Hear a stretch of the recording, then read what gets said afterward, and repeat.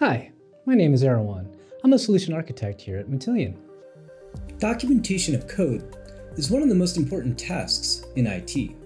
It helps to validate the code implementation against stated requirements. It can also be invaluable in providing visibility into the business logic of a process to key stakeholders.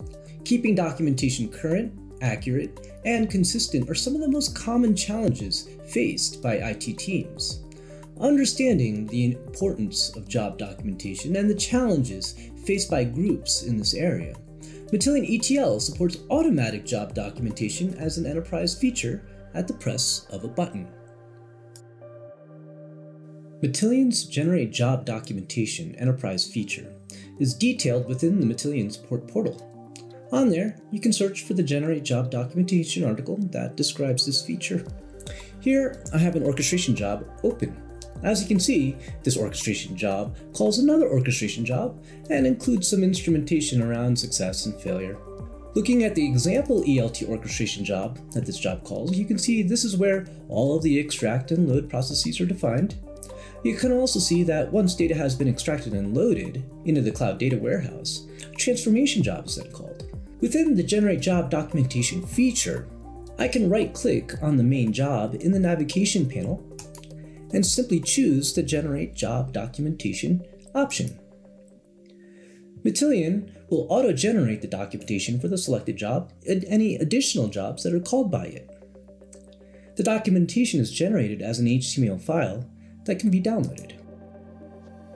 When reviewing the documentation that Matillion has now generated for us, you can see that it begins with a table of contents, within which there are links that will allow you to quickly navigate to any particular area of the job itself. Notice also how all of the jobs that have been called from our main job or nested within are also represented within the documentation. Every job will show a screen print of the components and how they are connected to each other, as well as any notes that have been added to the job allow for some logical grouping of components, which are also reflected within the documentation. When looking at any particular component, you can see all of the details with regards to how it has been configured, as well as any resulting SQL that may have been generated as a result of that component.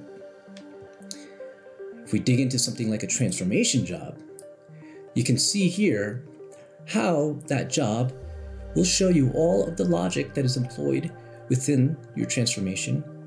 This is really nice for communicating business logic to those users who are using this data, so they know what happened to it along the way.